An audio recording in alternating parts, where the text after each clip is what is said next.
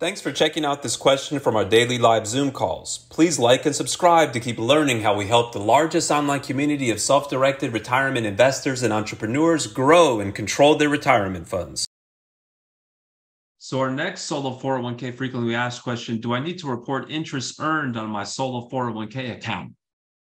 Here the question presented is, because savings interest rates are up around 5% this year, I would like to know what I need to do or not do around reporting them for my solo 401k.